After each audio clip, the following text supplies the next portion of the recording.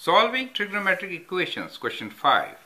Determine approximate solutions to the nearest 100th radian for 3 tan square x minus 4 equals to 0, where x is greater than equal to 0 and less than equal to 2 pi. Okay, let's solve this equation, which is 3 tan square x minus 4 equals to 0.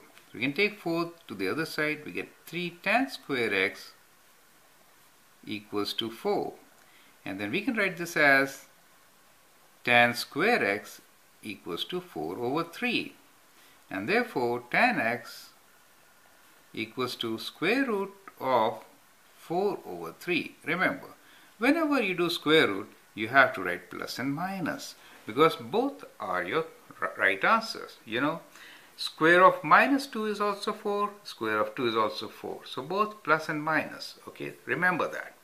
Now, how to find the angle x? One angle we can always find, and we say, well, x is equals to tan inverse of square root 4 over 3. So that will give us one of the angles. But how are we going to find the other angles? So let's look into that also before using calculator to find this angle. So let's look into the coordinate system. Since we need all the answers between 0 to 2 pi, here we have 4 quadrants, and tan will have some value in all the 4 quadrants, right? Now, we are looking for plus and minus. So Castro says tan is going CAST. So tan is going to be negative in these two, positive in these two. But either case, we need both the answers. So that is fine. So all the 4 quadrants. So what should be the answers? Let us say we find one related acute angle, alpha. Then the other answers should be how much? That's what we need to figure out. So our answers are alpha, which we get here. The other one is that much. So these are alphas, right? You see that? Okay, I should have used a different ink. Let me draw it again and show you what I'm trying to say. Okay, let's say that the 4 solutions are these. Let me draw these lines. So because we are going to have solutions in all the 4 quadrants, and our angle alpha is the solution which we are going to find from here. The answers which we are really interested in writing are 4. 1, this angle alpha. Second, this angle. Third, this angle. And the fourth one is all the way up to this place. So these are the 4 solutions which we are looking for. That means we have angle alpha as one solution. Second is pi minus alpha. Second one is pi minus alpha. And the third one is pi plus alpha, right? Pi plus alpha. And the fourth one is 2 pi minus alpha,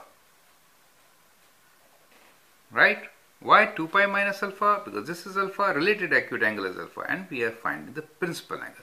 So these are all the solutions which we should write to get full marks, right? So let's do square root of 4 divided by 3, and we get some number, and we'll do tan inverse of this, right? So tan inverse of this function gives us the answer as, so write here alpha x, which is also one of our solutions. Therefore, I'm using x here, 0.8570. Okay, now that is our angle alpha, and that is one solution to this, right? The other solution is pi minus alpha and pi plus alpha and 2 pi minus alpha, right? So let's do this. We'll find what is pi minus alpha, which is pi minus alpha is 0.8570, which is 2.284. We'll round it to 100th soon, okay? And then we have pi plus alpha, and so we say pi plus 0.857, which is 3.998, and then we have 2 pi minus alpha, right? So we'll say 2 times pi minus 0.857 equals to 5.426, and we know what alpha is. Alpha is 0.8570, correct? So these are the 4 answers we get. Since we need to approximate them to 100th radian, we say our solution is, so we'll write down the solution here